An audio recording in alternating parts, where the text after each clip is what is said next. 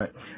My guest today is Dr. Marabeth Gentry. She is the current president of the National Convention of Gospel Choruses and Choirs. And so I am excited to talk to her and to share this information with the readers of Gospel Updates magazine.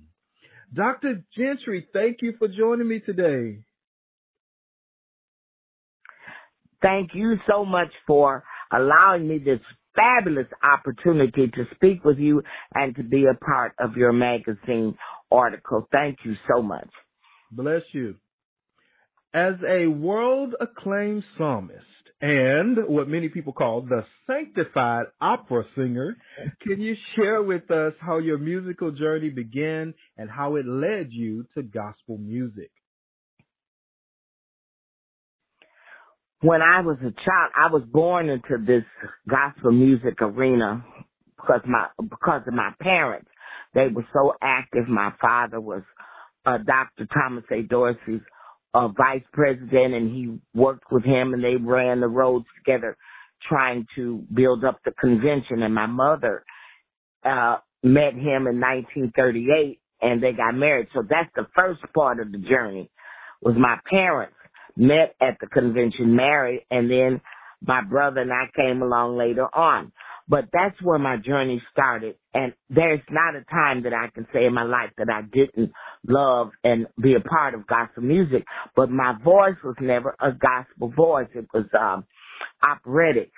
So when I graduated from college and taught school education, that was my degree, was in education, and then I went back to school and got my master's in voice pedagogy, and that's where I was, and that's where I learned. I was already singing operatic, but that really enhanced my career, and that's where I thought I was going to go, through the opera, and then I went back and got some more classes in that. But I always loved singing gospel music, but I just couldn't because I didn't have that type of voice, but it was always a part of my life.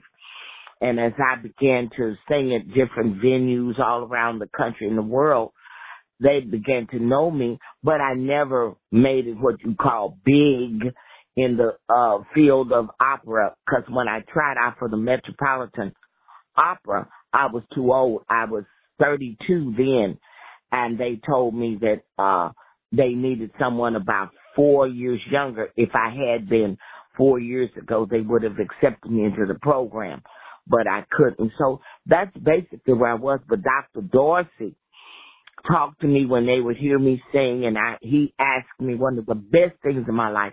He asked me to sing Precious Lord for him, the song that he penned. And I think I just never understood when a composer asks you to do his number, you are so honored. And I was so nervous, but the Lord let me sing it. And that's when I became the singer, kind of the baby singer of the convention. I love it. I love it. Now, you've been a part of the National Convention of Gospel Choirs and Choruses for a significant amount of time and have witnessed its growth. How have you seen the organization evolve since your early involvement? And then what are some milestones that are particularly close to your heart? When I was born in the convention. I've been a part of this convention for 75 years. Wow. And I have my parent, like I said, I was born in this convention, and it is celebrating 90 years this year. And I have seen it evolve with some of the finest artists that have ever come out, songwriters, great people. A year after year they come. And that is because our convention has kept updated with all of the things that we felt that were necessary to keep an organization going. And God is the one that has shown favor to us to keep us ahead and things that we've done. Only God can let an organization last 90 years, and it keeps growing, and it keeps growing. Persons have many artists, songwriters that if I started naming, you would say, oh my God, when you think of some of the greatest, for one while, Aretha Franklin was in our convention. And then we had Diana Washington, and we had Della Reese. Those were the early pioneers that were in here there, and it was just so many of them. And then now we have evolved, and Bishop Hezekiah Walker was part of our youth department, and so was the one and only Donald Lawrence. And we can truly say it's many artists. The songwriter of Every Day is a Day of Thanksgiving, Leonard Burke, he's still a part of us, and he's over the Thomas A. Dorsey Mass Choir. So every year God sends someone new to us that helps us. In 2019, Mr. Don Jackson of the Stellar Awards, I went to see him back in 2014 to talk to him about our organization because he knew nothing about it. So people have come and gone into our convention that has helped us to keep it relevant for such a time as this. And for the first time, we missed 2 years, and that was because of the COVID. I understand, yeah. Well, you know what? The National Convention of Gospel Choirs and Choruses has a rich history dating back to the 1930s. How do you think the legacy of its founder, especially Dr. Thomas A. Dorsey, still influences the organization's vision and activities today? Dr. Dorsey was light years ahead of his time. That's how he was able to keep it relevant and keep it moving, because he taught us how to think outside of the box. You know, everybody uses that term now. Well, he was doing that way before, because he was the first person to have a printing company for music. And that was in 1938. He had that. And beyond the years of that. And he taught so many persons. And then he even had a home that he built in 1974, our convention building. He had the vision, and many of the persons worked with him, Sister Sally Martin, Mother Willamine Ford Smith, and others. I'll get back with you on them. But they built this home from the ground up. It was his vision. So the gospel singers, no matter what part of the country they were from, could come, and if they ran on hard times, or if they were had no family members, or they were just alone, or needed somewhere to be with other persons that appreciated music like they did, he built that. And it was a 10-story, beautiful housing complex. And we lost it, of course, years later, because it was the upkeep was so expensive. But like I'm saying, he was light years. He was always thinking of gospel singers and how to promote them and their musical talent. That is awesome. That is so awesome. Now, with the 90th session of the annual convention coming up in New Orleans, Louisiana, can you give us a sneak preview or a sneak peek into what activities we can expect this year, and how does the convention aim to foster an appreciation for gospel music while still developing the spiritual growth of its membership? This year, the 90th year, we have had artists that are going to come and support us just because of the 90th year in Dr. Dorsey and what he did. And also, I cannot go any further without talking about the leadership of Bishop Kenneth H. Mose Sr., who was my predecessor. It's only been 3 presidents in the whole history, the 90-year history of the convention. Dr. Dorsey, then Bishop Mose, and now myself, which I'm the first female. And I'm telling you, this year, the floodgates have opened. People are being so kind to us, such as yourself, to advertise, to talk about it. Sunday night, we are going to, Bishop Hezekiah Walker is doing the Choir Fest. Wow. This will be the 2nd year. He's doing the Choir Fest for us, to support us and to bring in a gala event opening of the National Convention. Also, that Sunday morning, everybody that's there in the parishioners, they will be honored with a sermon. Our opening service will be with the one and only Bishop Paul Morton. Wow. And Bishop, everybody. And then during the week, Donnie McClurkin will be there to help us. He told us he was coming and he was going to support us. And during the week, there will be Brother Donald Lawrence. That Monday night, we will be recognizing the city of New Orleans with honoring their choir. We have a new chapter there by President Chambliss, and they are singing. There's a singing entity. They're new this year, and they're going to be featured on Monday night, and then we have other artists that are coming in for Monday night. And we have many guests that are going to be there that week. Mr. Don Jackson from the Stellar Awards will be there probably Tuesday, and then Wednesday, Thursday, and Friday. It just keeps going on and on.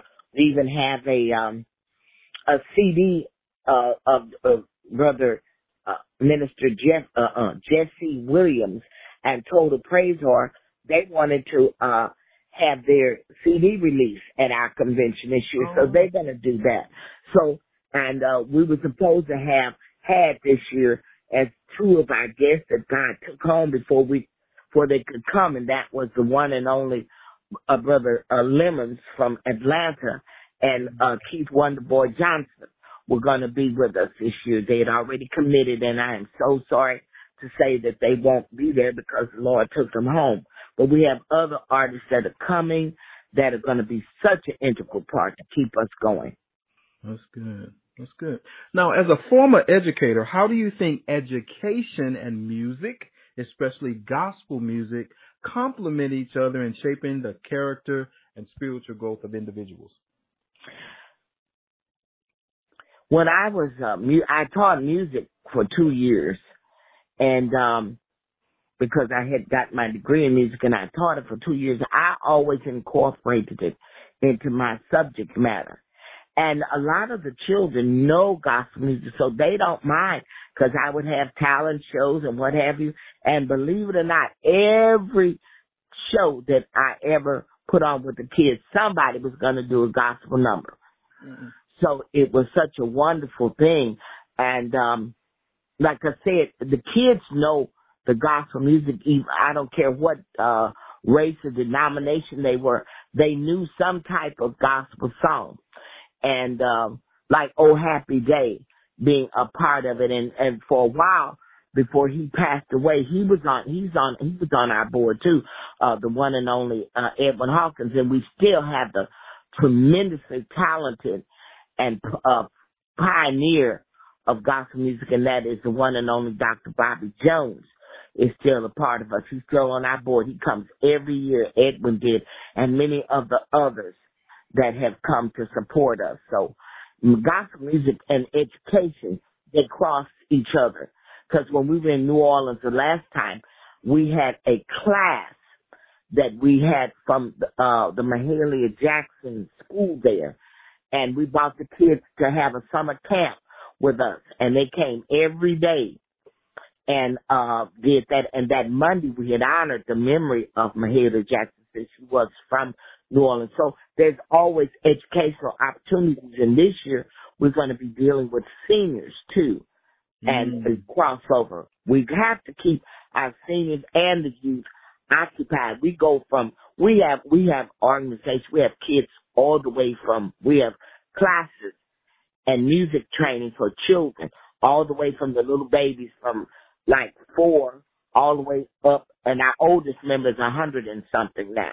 So we have all that RAM in between that has just, God has just blessed us to keep it relevant to all ages. Got it. Stop. My system went off. Two more questions. You've partnered with the Salvation Army for over 40 years through When Singers Meet Incorporated. Can you tell us about this partnership and how it aligns with the mission and values of the National Convention of Gospel Choirs and Choruses? We always wanted to make sure, my parents started me going, that I was a sophomore in college when I started in 1968 with my parents.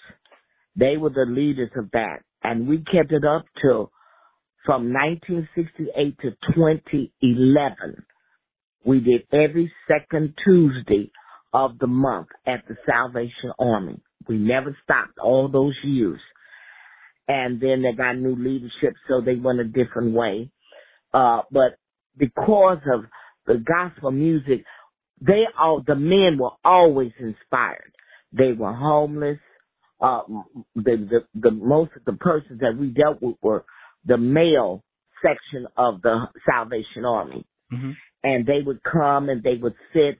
We would sing to them. We would talk to them. You have to communicate. Music is a universal language, mm-hmm. number one. And I don't care what frame of life you're in, everybody can be inspired by a good gospel song. There's so much going on now, and that's why I'm so proud. Gospel music is still strong. In 2009, when President Obama was there, he had a law that was from Representative Sheila Jackson Lee from Houston. They set it up so that September would be Gospel Music History Month. And that has still been going on. And they really celebrated in the city of Houston and other places. But she also had a meeting every year of grand gala musical at the Lincoln Center there in Washington, D.C., because I went for about 5 years, and pandemic cut it out for 2 of the years, so I don't know if she's going to start it back up. But in September is Gospel Music History Month, so put it in there so people won't forget that. Celebrate it the whole month of September, because it's put aside in Congress that is the time that we will celebrate gospel music. I love it. Well, listen, as an individual who's dedicated your life to gospel music and spiritual enrichment, what advice do you offer to someone who aspires to follow a similar path and make a difference through gospel music?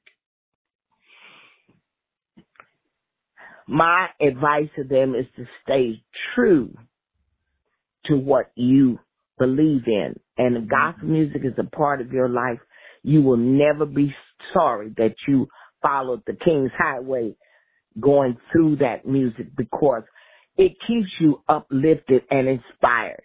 Mm. Now, no one's going to tell you the road is going to be easy, but it is going to be where you can handle life situations, because gospel music does.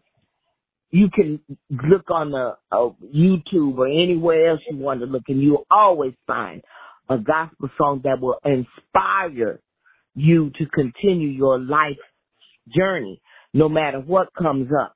And that's where gospel music comes in. When you get that, stay with it. Not only that doesn't say you have to. That's the only thing you can sing. But it's such a great part of my life. So when I want to inspire or be inspired, I always get a gospel song, that something that can reach my very soul and snap me out of whatever situation I'm going through. And it will help you go through it, because that's a life's journey, and nobody told you that it was going to be easy. I don't know, people tell people, well, you get a Christian, become saved, everything is going to be all right. I don't know where they read that, but it's not in the Bible I've been reading. Because you're not going to. But the thing is that the strength is there in the music and in the word from God. You get those two things together, and your life will be bearable, and you can move along and keep moving along. That's good. That's good. Well, Dr. Gentry, listen, thank you so very much for taking time to share your insights and experiences with the readers of Gospel Updates magazine. Now, if someone wanted to connect with the National Convention of Gospel Choirs and Choruses today, where would you say they need to go to connect with you today? Okay. We have a website, NCGCC.org or NCGCC, INC.org. One of those will take them to our page, and they can find out all the information about the upcoming convention and many things. And oh, I have to add this in, one of the greatest things in my life was when I was younger and Mahalia Jackson came to St. Louis. A lot of people don't realize how into the civil rights movement that she was. And James Meredith had just gotten shot at trying to enter into Ole Miss. And she came to St. Louis to help raise money for him, his hospital bills, and his continued education. And I was a part of the choir, the background her. It was about 9 singers. It wasn't a big choir, it was a chorus. And she saw my hair and she said, I want to fix your hair to go out on the stage. And Mahalia Jackson combed my hair and fixed my hair. And I went out on the stage. I have to tell that. I mean, she was just awesome. And she was a great part of our convention because Dr. Dorsey wrote many songs for her and for her to perform. So that was it. Now, back to the convention. I had to drop that in there. Thank you so much for that. Yeah. So, but that is, and you can check with, it's NCGCC, Inc.org or NCGCC.org. I love it. Again, Dr. Gentry, thank you so very much for being a guest today and sharing your insights and wisdom with the readers of Gospel Updates. Well, thank you. And I have to tell you this, we have one of the finest boards of directors and the people at the convention. We call ourselves a family, and we do. We act like that. If you ever come, I hope you could come so you can understand the warmth that the National Convention of Gospel Choirs and Choruses has. It's a family convention, and we come and we sing and we shout and we have a wonderful time. So I hope those of you can meet us in New Orleans starting July the 29th through August the 4th at the Sheraton. I love it. Well, I plan to be there. And again, thank you so very much for being the guest today. Well, no, thank you for your time and thank you for allowing us to share with you. And we look forward to it. And just let us know anytime. Feel free to call and I'll be glad to do anything that I can. All right.